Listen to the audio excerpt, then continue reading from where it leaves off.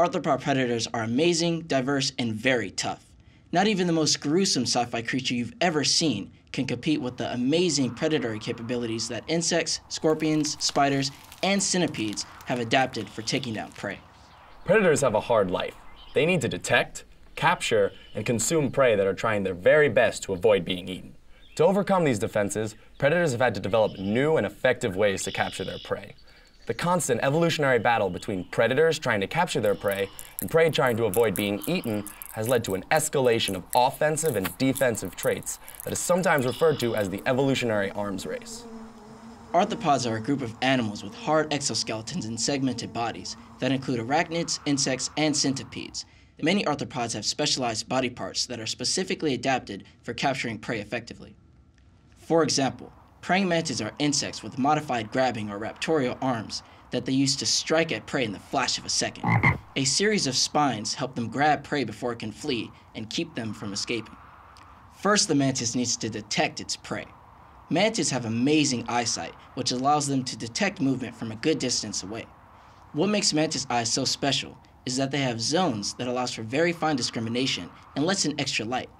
This combination gives them binocular vision, which means that their vision overlaps to give them 3D sight, which is very rare in invertebrates. Watch how the mantis focuses on this moth, moving closely within striking distance before shooting out and grabbing it. Once trapped in its deadly claws, the moth has little chance of escaping, as the mantid's tough mandibles or mouth parts quickly tear it to shreds. Praying mantids are very diverse in their appearance, which allows them to mimic everything from dead leaves to flowers. This not only helps them to avoid predators, but also enables them to catch unsuspecting prey that may mistake the mantis for something harmless. Now, praying mantises aren't the only insects that have modified their front limbs for prey capture. Other examples include ambush bugs or giant predatory water bugs like the belostomatids. Belostomatids are aquatic insects that will grab anything underwater, including things like frogs and tadpoles. Another group of arthropods, the arachnids, have also modified their bodies, legs, and leg-like structures called pedipalps. Look what the scorpion's done with its palps. Instead of being leg-like, they've turned into pinchers, which can grab and hold on to prey. Jumping spiders, or solpugids, are the smartest of all spiders, able to undergo complex learning behaviors. They have exceptional vision, able to see all around them and with great acuity forward, meaning they can see small objects from very far away. Solpugids tend to stalk their prey, just like a cat stalking a mouse. They also have strong back legs that allow them to leap great distances to strike their prey. Solpugids are excellent predators, able to detect and capture their prey with high efficiency. While we humans see vision as our most important sense, many arthropods rely entirely on different senses, like touch, to locate their next meal. Most spiders build prey capture webs that help them to ensnare flying insects. You can think about the web as a way of extending the senses of the spider. The spider might be small, but its web is much larger, and the spider can get a lot of information by feeling the vibrations coming from its web.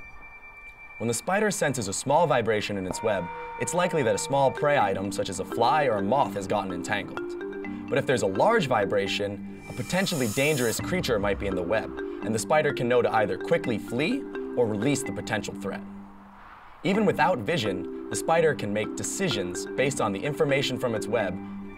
Okay, so let's say you've detected a possible prey item and successfully captured it. What now? Well, for some predators, like tiger beetles and solpugids, they simply start eating it right away. Those same powerful jaws that they'd used to capture the prey are used to shred and prepare the meal for consumption.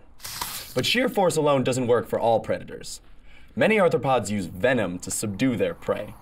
You can think about venom as a cocktail of toxins and enzymes used to immobilize prey.